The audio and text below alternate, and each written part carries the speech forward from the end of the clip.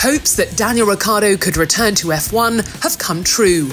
The Australian took the third driver role at Red Bull in the hope it could deliver a pathway back to the Formula One grid.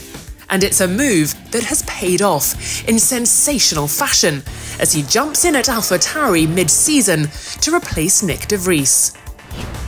Red Bull fought off competition from Williams and Alpine to sign de Vries at AlphaTauri, following his impressive drive to points at Monza on his debut as a stand-in for Alex Albon when he fell ill last year.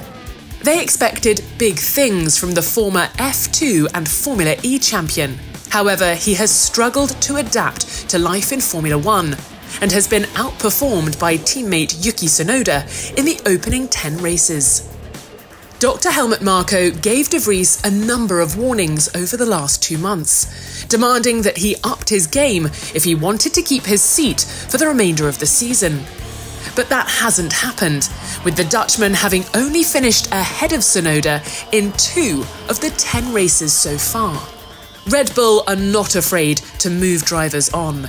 Just ask Pierre Gasly, Alex Albon, Daniel Kvyat and Brendan Hartley. That list now includes de Vries. When Red Bull signed Ricciardo as third driver for this season, it made sense on a number of levels. He's a marketeer's dream and a mighty fine racing driver. By having Ricciardo on the roster, it would keep Sergio Perez on his toes at Red Bull alongside Max Verstappen.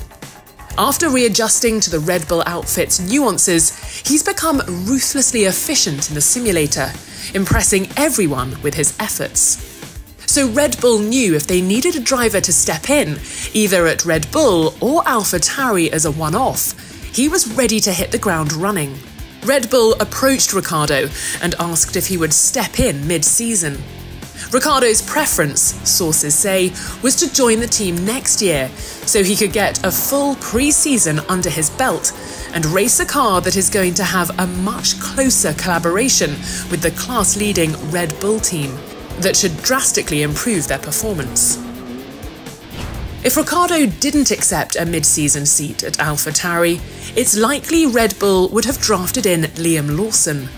If the Super Formula racer then delivered the goods, it would have shut the door on Ricciardo's ideal scenario of joining the team in 2024.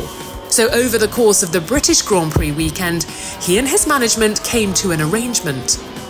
It's going to be a huge challenge for Ricciardo to come in cold, but crucially, he has got his confidence back. He has accepted that his time at McLaren was just a blip. He hasn't lost his talent, it was just that McLaren wasn't the place where he could unleash it.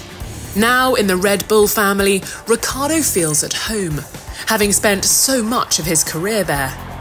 These are the conditions where he knows he can thrive. He joins AlphaTauri knowing that if he can have a strong season this year, outperforming Tsunoda, and Perez continues to struggle, there's the prospect of a remarkable return to Red Bull in 2024 or beyond.